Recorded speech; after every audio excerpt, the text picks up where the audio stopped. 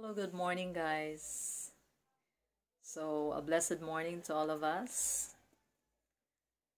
Let's have a 10-minute prayer with God. So, I have here a book, 10 minutes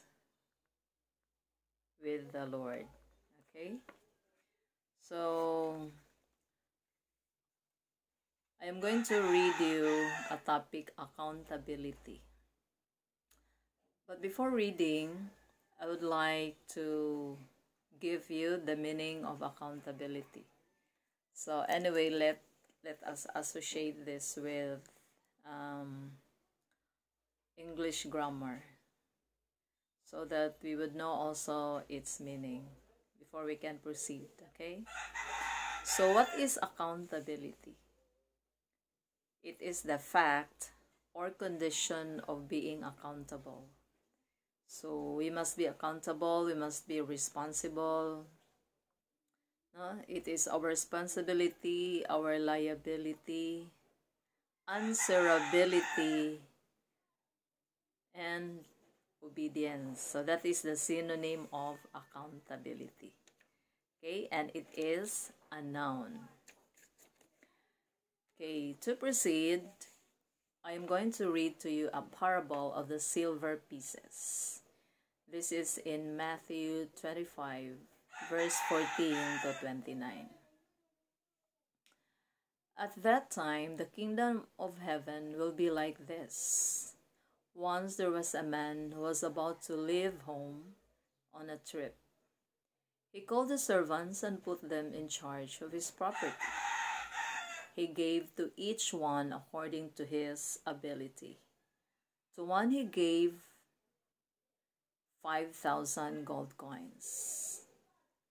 To another he gave 2,000, and to another he gave 1,000. Then he left on his trip.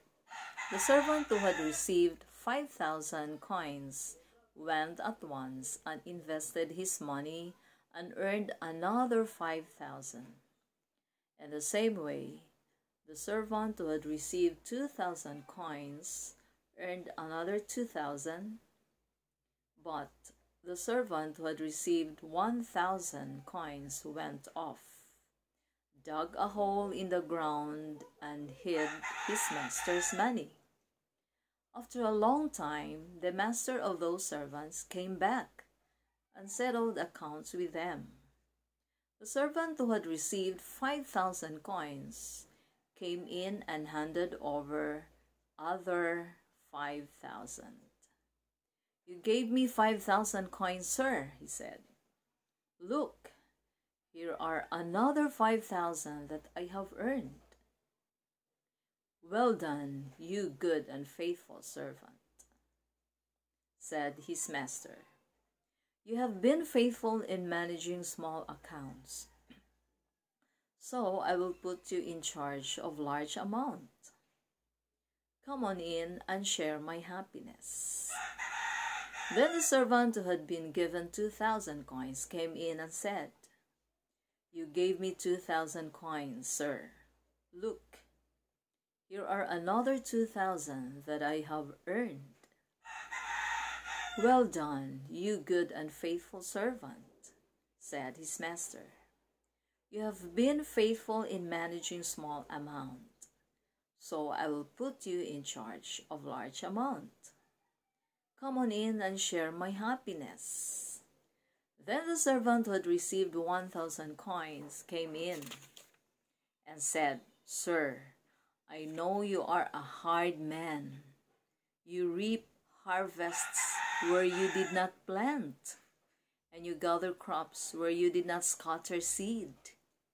I was afraid, so I went off and hid your money in the ground. Look, here is what belongs to you. You bad and lazy servant, here is what belongs, his master said. You know, did you that I reap harvests where I did not plant, and gather crops where I did not scatter seed?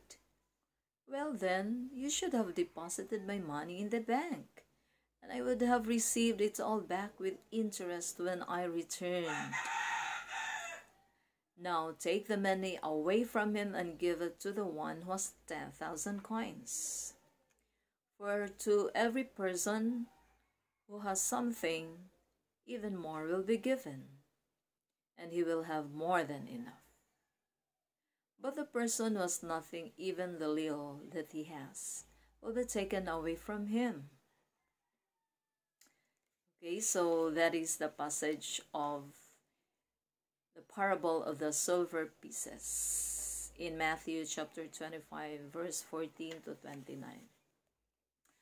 Now, brothers and sisters, when we talk about accountability, it means that we are responsible of what we did, right?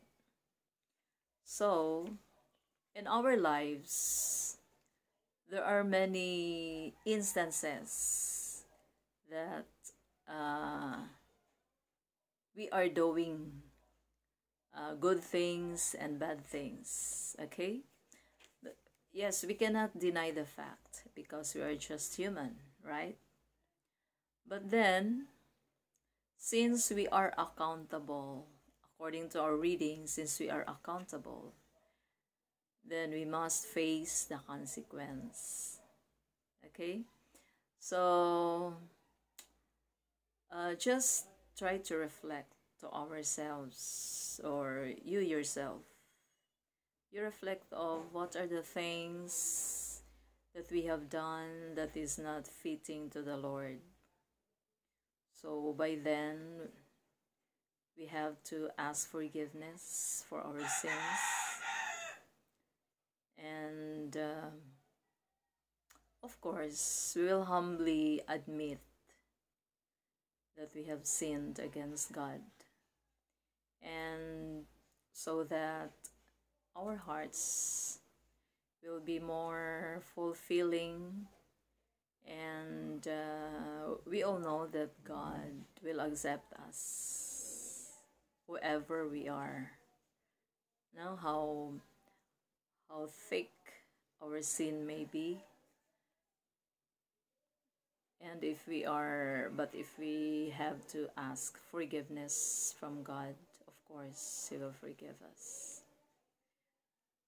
So let us bow our heads and try to reflect to the passage that we have read a while ago. Let's have a moment of silence.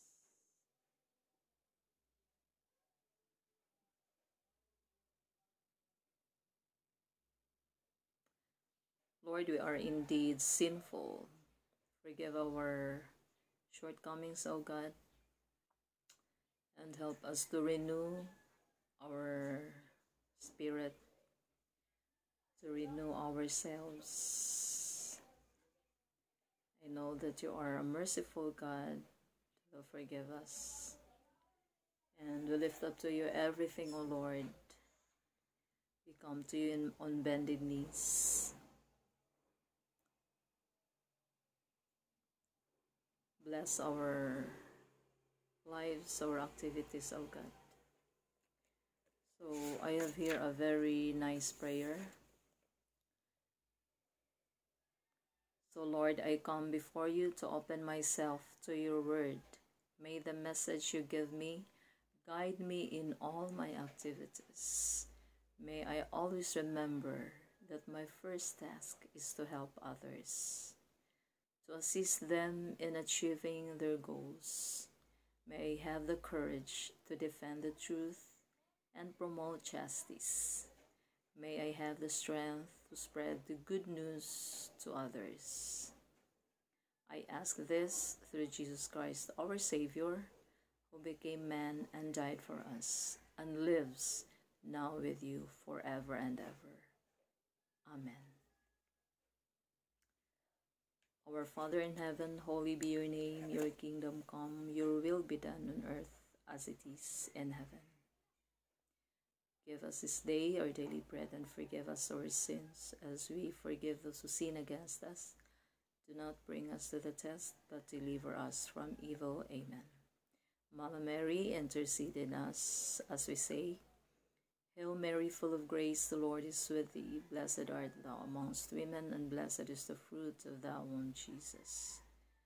Holy Mary, Mother of God, pray for us sinners, now and at the hour of our death. Amen. Glory be to the Father, to the Son, to the Holy Spirit, as it was in the beginning, is now, and ever shall be, world without end. Amen.